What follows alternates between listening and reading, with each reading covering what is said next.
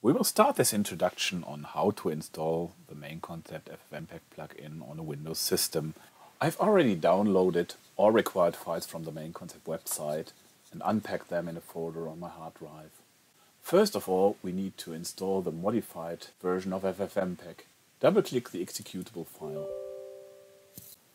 This modified FFmpeg version must be installed before you can work with the MainConcept FFmpeg plugins, so it needs to be installed first.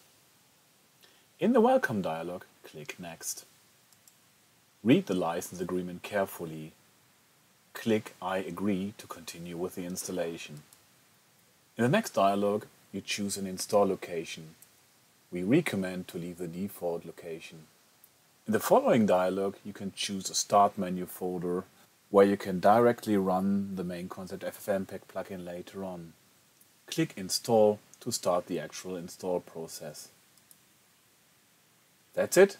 Now you have installed the modified FFmpeg version to your system. Now you have installed the modified FFmpeg version to your system, it's time to install the actual MainConcept FFmpeg plugin demo version. Double-click the setup file. The Welcome dialog of the MainConcept FFmpeg plugin demo versions appears on the screen. Click Next to proceed. You also need to accept the license agreement. You need to install the FFmpeg plugin demo version into the same location as you have previously installed the modified FFmpeg. Click Next.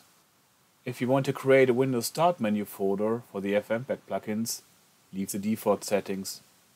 Click Install to start the actual installation process. You need to install some Microsoft redistributables to your system. Click I agree to the terms and conditions to install these redistributables. That's it.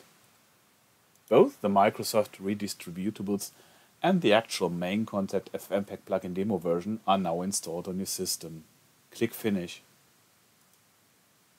You can now go to the Windows Start menu, look for the MainConcept folder, and start the MainConcept FFmpeg plugins directly from here. There you go. That's it. You have now installed the MainConcept FFmpeg plugins to your system. And that's it for today.